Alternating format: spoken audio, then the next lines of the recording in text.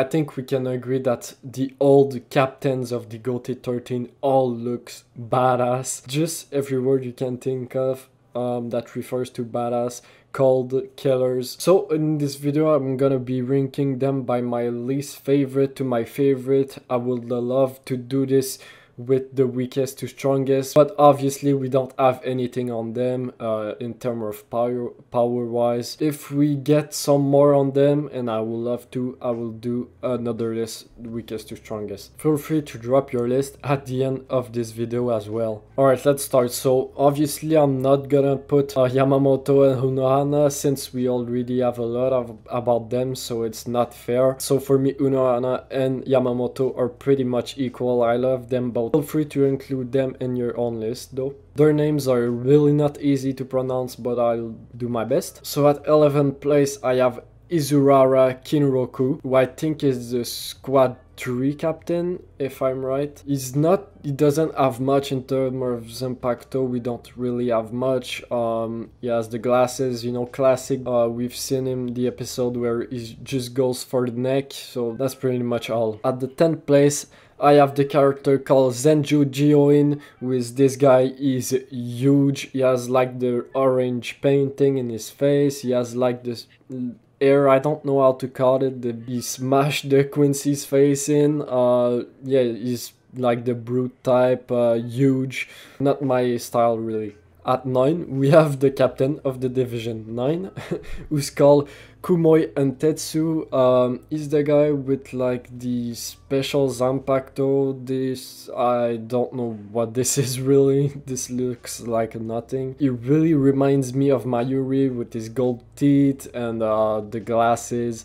He looks weird. I don't really want to fight this guy. At 8, we have Sakaone Saizu, who is the captain of the Division 13, I believe. He's the old man, creepy. I mean, I really don't want to fight this guy. He really gives me nightmare. I mean, just look at him. In this picture he stands on one leg and in the episode we see him like just stabbing a dead Quincy on the floor who's just dying.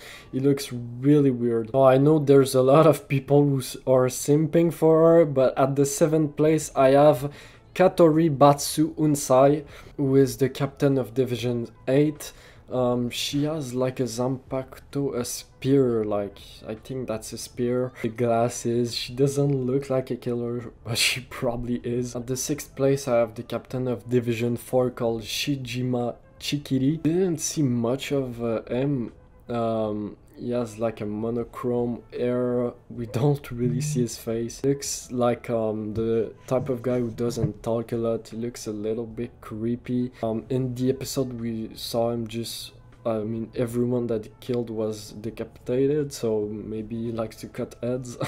I don't know, but he really intrigues me. At the 5th place, we have the captain of Division 5, who's called Obana Danjiro. So this guy, I really like his design, like the arm, I don't know how to call it, but thing he has on his arm, and he's rocking the double Zanpakuto, double swords. He reminds me a lot of Shunsui, and if you know, Shunsui is my favorite captain, so I really like this guy. So at 4th place we have the captain of Division 2 of the Steel Force, maybe the start of the Steel Force, who's called Shioin Chika. I think that's maybe a descendant of Yoruichi. I love his design. I'm pretty sure that's a guy, I hope. I love his design, you know, the white hair, the earrings. This is a great design and I'm really intrigued to see more about him. Alright, at the 3rd place we have the captain of Division 6.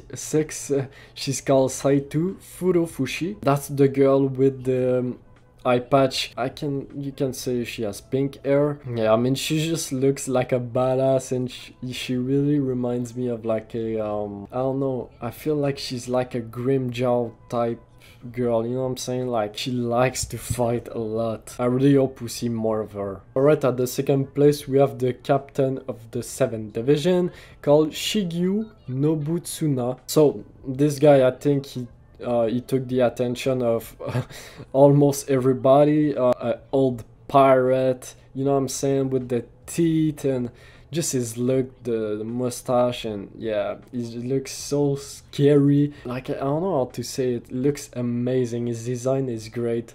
Kubo really went with this, with the fur around his neck, and yeah, I don't know what it is about the smoke. Maybe his breath stinks, I don't really know. All right, who's at the first place? Now that's really just because that's really my style of design. So at the first place we have the captain of the 10th division, called Otokawa Furuoki. I don't know if I said it right, but this is this guy with the hat, like Shunsui a little bit. If you know the name of this hat, let me know in the comments. I just love his design. His design is a mix of my two favorite captain in terms of design, which is Byakuya and Shunsui. He looks serious, like a serious Shunsui, and yeah, he looks like a killer, and that's really my style of character.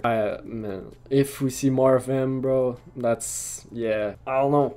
It looks so sick. Alright, that's my list. Drop your list in the comments. I'm really curious who's your favorite, and you know, just your thoughts about all the old captains. I really hope we get some extra scenes and in the anime that we didn't see about the old GOTEI 13 in a manga. Don't forget to like and subscribe so you don't miss out on my next videos of Bleach and my reaction of the 1000 Year Blood War as well. But thanks for watching, and I'll see you next time. Bye guys.